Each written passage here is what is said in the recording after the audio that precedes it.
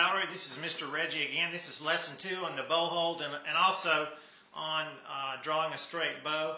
First of all, I want to show you the chart one more time. I got a little better light here. I hope you can see it. Where the green is, those 5 points where you're going to touch the bow. 5 points with your hand, with your thumb and 4 fingers.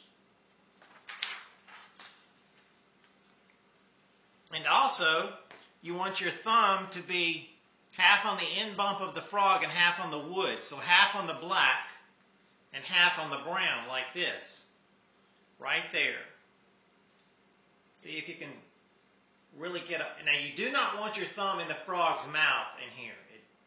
That mouth of the frog there is not for the thumb. So, easy way to remember is you wouldn't want to stick your thumb in a frog's mouth. Yucky, right? Okay, so that's easy to remember. And also, I forgot to mention a little bit of space. You can see a little bit of space between each finger, and that's good. You don't want a lot of space, and you don't want no space. You want just a little bit of space. So especially watch out for a lot of space, too much space. You don't want too much space. And let's go ahead and call all 3 of these huggers, or wrapping fingers. Instead of just these 2, let's call all 3 of them. And that is pretty much the bow hold. And to fit an egg here with your somewhat of your straight thumb or a little bit of a bent thumb. And now I'm going to show you one quick thing with the left hand. I forgot to mention on the left hand, I'm just going to throw this in. When you're doing your left hand on the violin, you do not want your hand to collapse. That's called the pizza waiter or the pizza waitress. Pizza waiter. That means you've been waiting pizzas. Been a pizza waitress at Pizza Hut like this, walking around with pizzas, and that's fine. I love pizza, but it's just not for violin. It doesn't work for playing the violin. So you want your wrist to be straight here. You can take your violin bow like that and make sure it's straight like that, and not the pizza waitress like that, or waiter.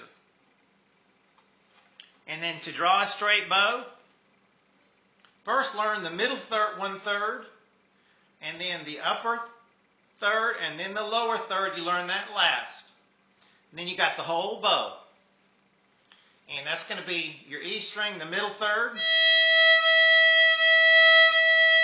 That's the easiest place to draw a straight bow. And a straight bow is when the bow is like this. Not like this, not like that, but straight. Like a cross, but not like an X. Or an X, not like an X, but like a cross. It's a right angle. The bow is a right angle with the string. And then when you get to the tip, a lot of students will do this.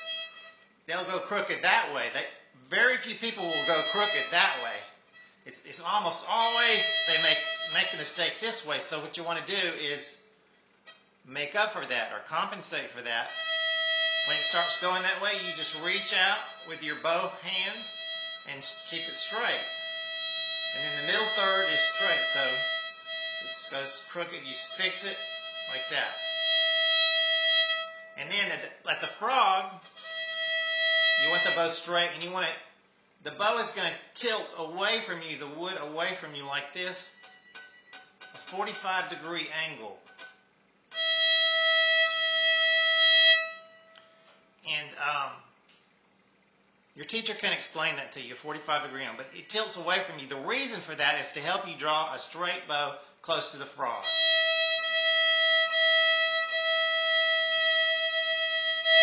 All right, and then a lot of students, when they get to the frog, they go this way. They go crooked that way. Not many people go crooked that way. So if your bow does a little bit of this at the frog, you want to point the tip of the bow away from you, or move the frog this way a little bit so that you get a straight bow.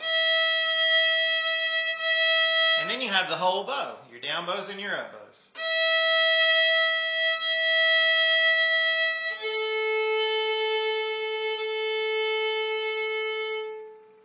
And when you're at the frog, you want your wrist up a little bit. You don't want it real high like that, but you don't want it flat at the frog.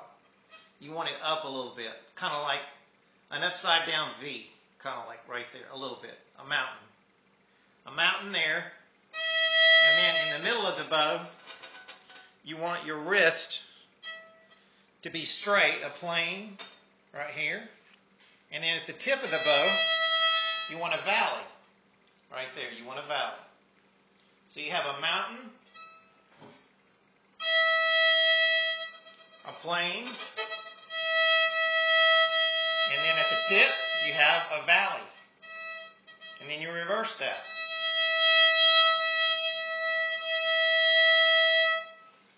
I hope that is helpful. Thank you and good luck.